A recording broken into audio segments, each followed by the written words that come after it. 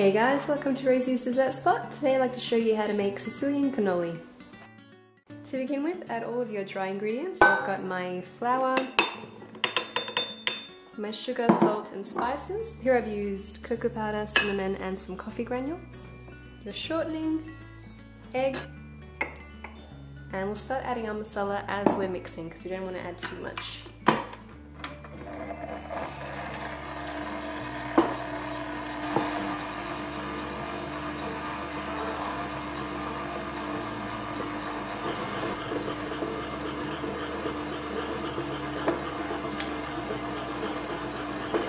In total I've added about 80 mils of Marsala. Yours might be different just depending on the consistency of your dough.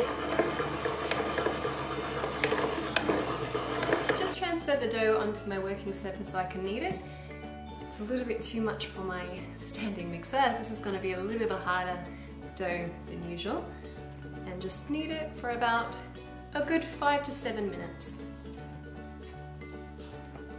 Here I'm at about the 7-minute mark, and you can really tell that the dough's gotten a lot smoother and a lot more even in colour as well. So when you're about at this stage, you can stop, roll into a bit of a ball, flatten it out into a disc, and just cover it in glad wrap and let it sit at room temperature in a cool room for about an hour. For this next step, divide your dough into 4 bowls. I'm going to roll one and feed it through my pasta machine. At the highest or thickest setting you have it, so that's about number 7 for me. And take a little bit of flour and just dust the outside lightly. Start pulling it out into a bit of a disc and feed it through.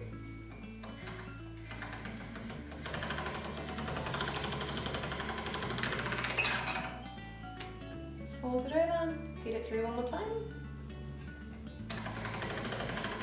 And I'll go down each setting. You will want to dust it very lightly with some flour just to make sure it doesn't rip as it goes through, doesn't stick to your blades, your rollers.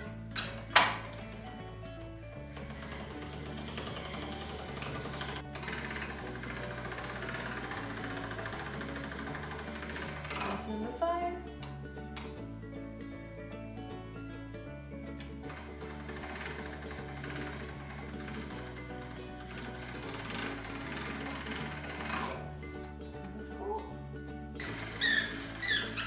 Number 3, fold it one more time, and pass it through for the last time.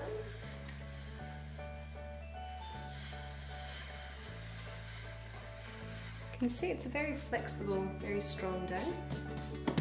And then I'll just cut out, I think it's about 8cm circles, just enough to fit onto my cannoli mold.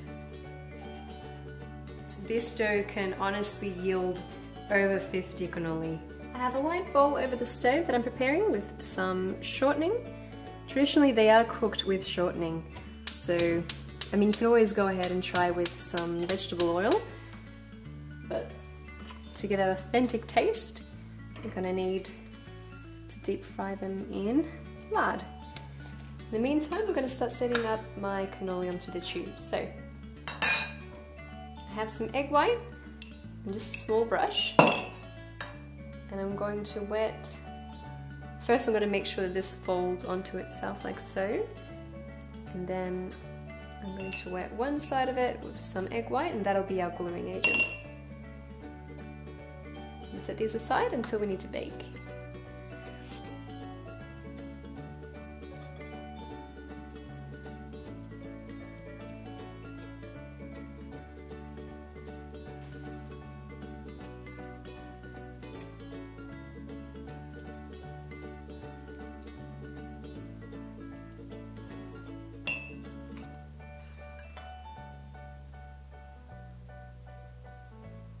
And these are 3mm thickness. You want to make sure that they're nice and covered with that oil. Shortening.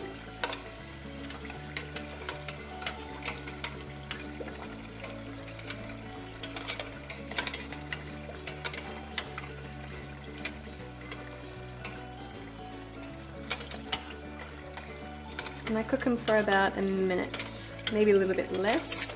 You want it to colour, and you want all those nice bubbles to start appearing on the surface.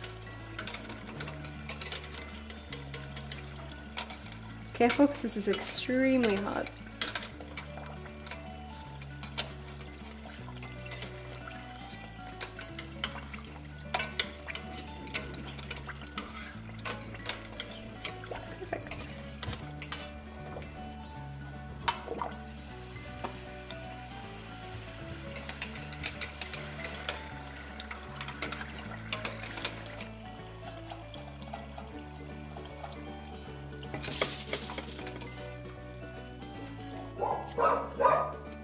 Perfect. You can fill these with whatever you like. Traditionally in Sicily you would fill these with a ricotta based cream or crema pasticcera, which is like a pastry custard cream. I hope you guys give this a try. Do let me know if you do. I would love to see how it came out. Thank you for watching, and I'll see you next time.